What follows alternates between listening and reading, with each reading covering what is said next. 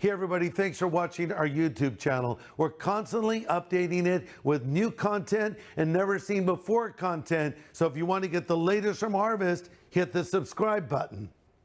Hey everybody, Greg Laurie here with my friend Darryl Strawberry. You know his name, he's a legend, and I love the fact that Darryl has taken the fame that has come his way because of his incredible accomplishments as a baseball player and also as a television personality in shows like The Apprentice. But he leverages these elements to bring the gospel to people, and he stands up without embarrassment or fear and talks about his faith all the time.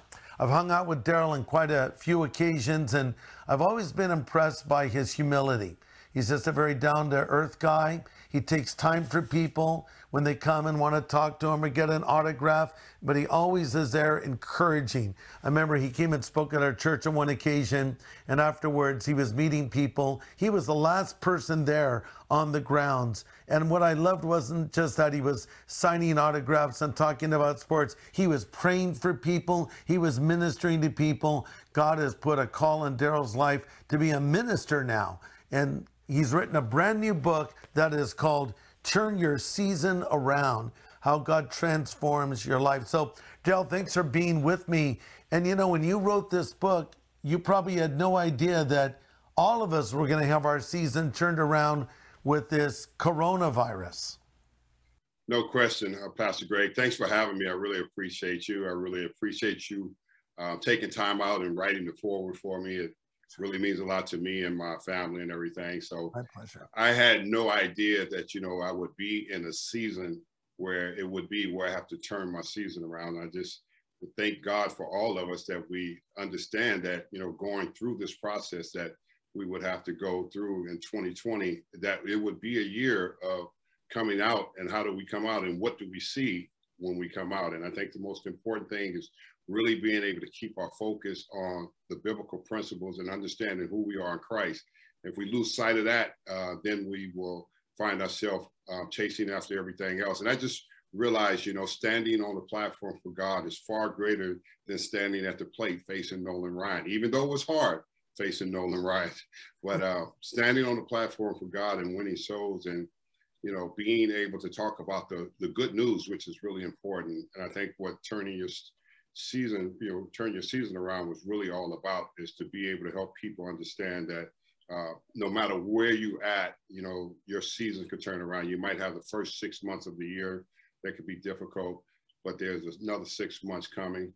And it's just like a ball game. Like I said, facing Nolan Ryan. I may go 0 for 2 in my first 2 at-bats, but I still might have a at-bat coming up in the 8th inning. And what am I going to do? Am I going to be ready, or am I going to be thinking about the first previous at-bat? So I realized that life is the same way, and we just have to learn to ride the wave, ride the storm, and turn our season around in the midst of it. And you've certainly done that, because you've had some rough seasons in your life, especially before you really made that deeper commitment to Jesus Christ, struggles with drugs, struggles with the law, and all those things. How were you able to get through all of that? Well, it was a process, and, you know, you always, you know, have people around you who has been changed. And I think the key for me was my praying mother, and I never forgot her praying for me.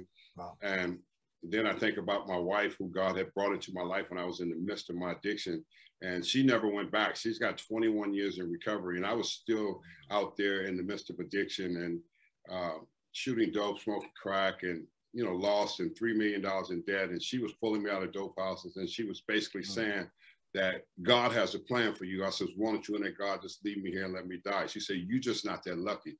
So I guess I wasn't lucky, because she was strong enough to know that her relationship with God was good. And I think God is always going to do the same thing, just like he uses me, you. He's going to always use people to help people and encourage people. And if it wasn't for the encouragement, you know, I don't think I'll be sitting here today. She's a blessing.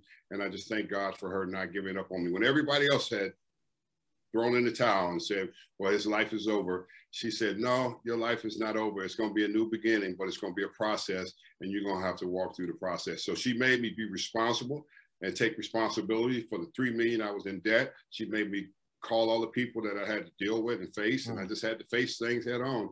And when I started standing up to that, I started seeing God start to move in my life in a different way. Wow. You know, in your book, you talk about people who want to be influencers. And so many people today just want fame. Well, you've had fame. You've had fame for years. I'm sure when you walk through an airport, people recognize you from all walks of life. And having experienced all that, you warn against ego in your book, EGO. And that's an acronym for what?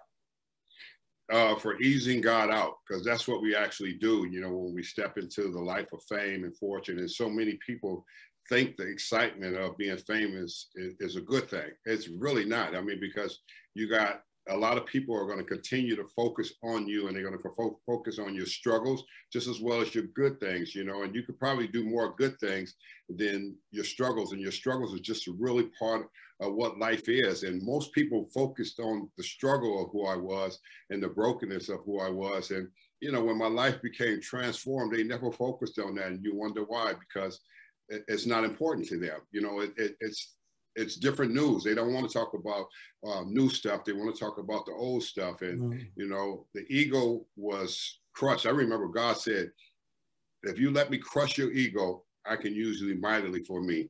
And that reminded me so much of how great Moses was and the meekness of Moses that had a speech impediment that will lead the Israelites out of bondage. But it was the humility of a man. And I think God loves the humility of a man, when a man can submit himself and not, you know, run wild with his ego. Because I ran wild with my ego for a long time when I played Major League Baseball, because they tell you have to be this way to be great. You really don't have to be that way to be great, because I saw one great player on my team, Gary Carter, who went to the Hall of Fame, but he didn't have an ego. He walked with humility. He was persecuted because he was drinking milk and everybody else was drinking alcohol. And I just used to look at him, and I was so impressed with him. And I wanted what he had, but I just didn't have the guts to go ask him, how did you get there?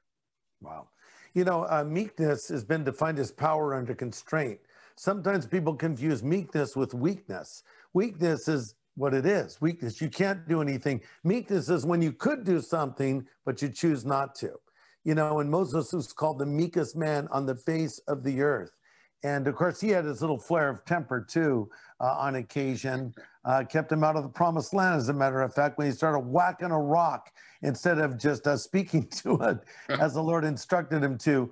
But, you know, it's walking humbly. I mean, who was more meek than Jesus, but yet who was stronger than Jesus? The strongest man who ever walked the planet was Jesus. And yet he was meek. He described himself as meek and lowly of heart. And what a great quality that is. You know, you have people, especially young people today, that are filled with anxiety and fear and frustration with all that's going on with the coronavirus. What advice would you give to someone like that right now? I think the younger people are walking in fear and doubt because they don't understand who they are in Christ. And I think they need to understand the biblical principles. I think they need to give their heart to God, not your head. You know, our head is like usually a knucklehead, and it's the heart that God is looking for. And if he can get the man's heart, he can change everything about him. And I think that was the difference in me. And I think that's going to be the difference in our younger generation, because they live in a society that has to deal with social media, internet, and that's where all the anxiety comes from them. Who likes me, who don't like me, and they don't really know the Bible. And that's what the Bible talks about. My people perish because of lack of knowledge. There's no knowledge and understanding of the word of God. And people be saying, well, who is God? God doesn't speak to me. Well, he doesn't speak to you if you don't have a relationship with him. You know, it's impossible for him to speak directly to you because you're not lined up with him. And I think that's what's happened to our younger generation. We need to encourage them that faith is really good. You know, and understanding faith. Faith is the substance of things hoped for, but the evidence of things not seen. You don't see it. You just learn to operate in it and live in it and get away from, you know, all the social media and all the things that are out there for them that brings a great distraction to them. So I would encourage them, don't be distracted. Don't be deceived by what you look on social media and you see celebrities and you see other people doing. It doesn't mean that they have it all together, because you see that and they're doing these earthly things. So I would encourage kids younger generation to be more in tune, with the biblical principles and follow those. I had everything from a worldly standpoint, but I had nothing on the inside. Daryl, how has playing baseball helped you to share the gospel and a message of hope with people around the nation? Well, I think it's helped me in such a practical way, because baseball is a game where your skill set, if you understand your skill set and understand who you are, you're able to perform at that level, and you're able to perform with the pressure on the line. And I think it's the same thing in living a life with the gospel of Jesus Christ. It's a practical way of sharing the good news, the love of Christ, the biblical principles without thumping anyone over the head. Of course, I love guys like you and Billy Graham, because you guys preach the gospel, and that really excites me when I see that, the gospel of Jesus Christ being preached. And instead of trying to make you feel good, I don't want to make people feel good. I made people feel good when I hit home runs, but I don't want to make you feel good about the gospel. I want you to come to have a relationship with Jesus so you can live the abundant life that he talks about. Yeah. He talks about in John 10:10, he talks about the thief comes to steal, kill, and destroy. He says, I have come that you may have life and may have it more abundantly. I think abundant life has been washed out the wrong way. He's talking about peace, joy, wisdom, knowledge, power, far greater than stuff. And I think young people think stuff is going to make them well.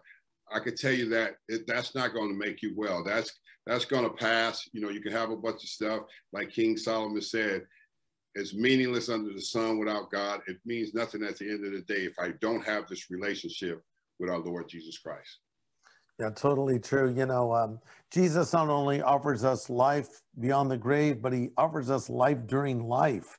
As you quoted John 10:10, Jesus said, I've come that you might have life and that more abundantly. And how interesting, he contrasts it with the devil's plan. The thief, Satan, comes only to steal, kill, and destroy. So here's the devil's plan. Here's God's plan. Satan wants to steal you from God. He wants to destroy you, and he wants to kill you. Meanwhile, God wants to forgive you, show his love to you, and welcome you to heaven one day. Pretty clear choice, but amazingly, people don't see that. They see it as the opposite, like, oh man, I'm free, living in sin, having fun, and God has all these rules and wants to wreck my life. It's the very opposite of that, because God loves us and his plans for us are better than our plans for ourselves. No question, Pastor Greg. It is totally the opposite of what people understand. And that's because of lack of knowledge. They don't have knowledge to understand. And I think they don't pick the word up for themselves, because I used to wonder, like, what took me so long to pick the Bible up? It's the revelation of who you are. It's there to bring about new meaning of life and understanding how to live. And you don't have to live a sinful life. You don't have to practice a life anymore. All you have to do is live by these principles, and you get to taste and see that the Lord is good and how good he tastes. I mean, I tasted everything else. I tasted home runs. I tasted championships. I tasted cars. I tasted home. I tasted money. It never satisfied my soul, Pastor Greg. I'm here to tell people it never did.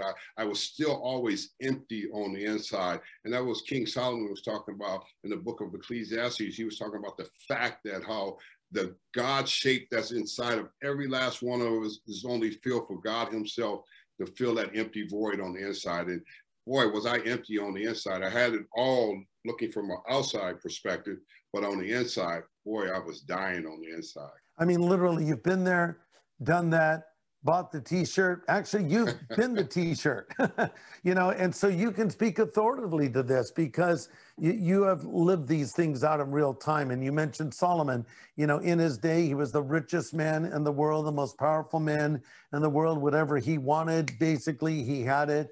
And then he comes to the conclusion in the book of Ecclesiastes, I looked at all of these things that I had, and it was like chasing the wind. Then he sums the book up and he says, okay, here's the conclusion. Do what God tells you to do.